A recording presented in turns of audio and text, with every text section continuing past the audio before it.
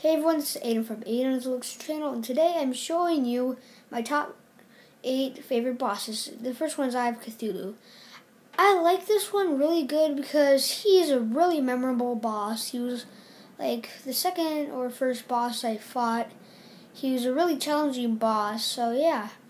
And my top 7th boss is Tereria. He's a really challenging guy. I haven't beat him yet, and I love the way he looks. He is such a challenging guy. I've almost defeated him before, and he's just really cool. I love the seas and his grapples. They're just really cool. So now my top 6 boss is the Brain of Cthulhu. I like this guy because I love the design and how he sends out the creeper minions. It says, like, the Eater of Worlds doesn't send out any minions, just him. And the Brain of Cthulhu is cool. So, number 5 is Skeletron.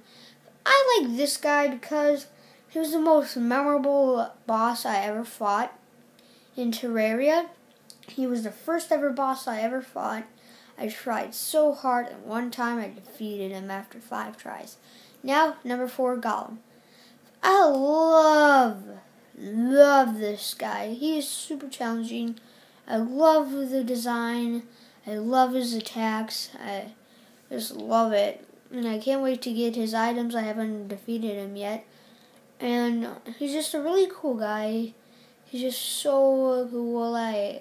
You have to get a bunch of cover. I love how to do that. And number 3 is Okram. I like this guy because he's challenging, and I recently discovered if someone else recently discovered if he was Cthulhu. And my top 2nd one is the Wall of Flesh. He's kind of a challenging guy, but he's memorable for me entering hard mode. It's kind of like the gateway to hard mode. And number 1, the Destroyer. This guy is my absolute favorite. I love the design, the graphics.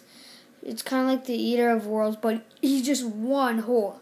Not like split up, just one hole. I love how when you cut off the lights, it like turns off. And also, don't forget to subscribe.